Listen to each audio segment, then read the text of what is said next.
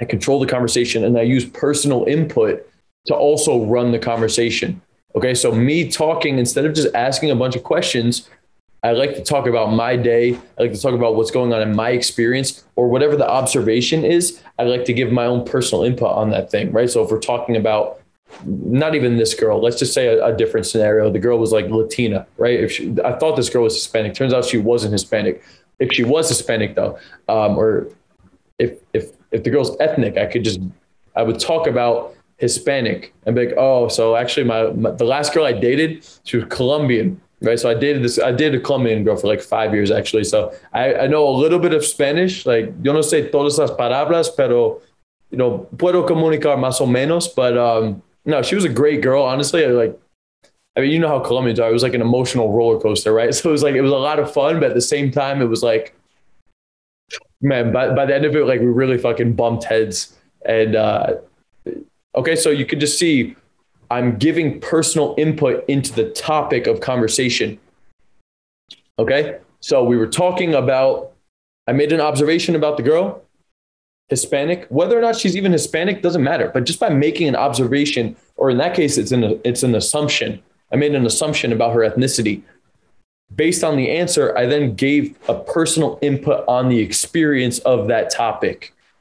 Okay, this is so much more powerful, so much more engaging than back and forth, boring interview questions and conversation that's going to get you nowhere.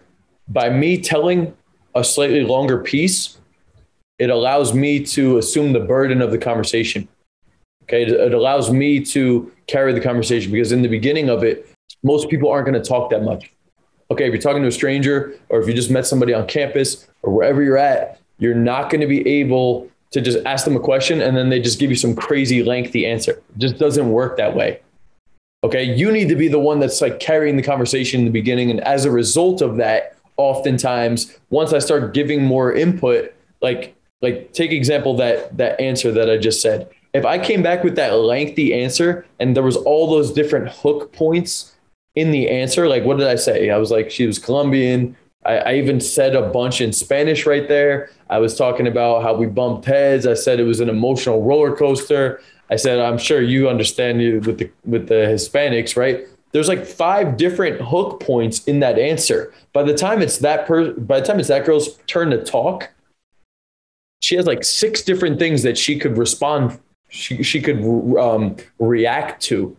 Okay, so you could see why that's so powerful.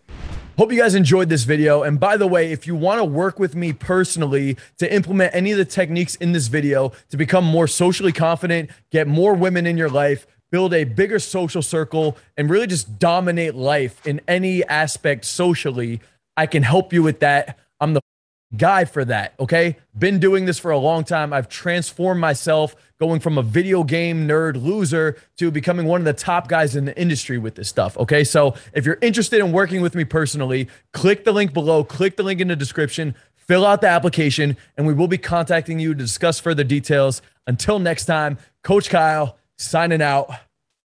Peace.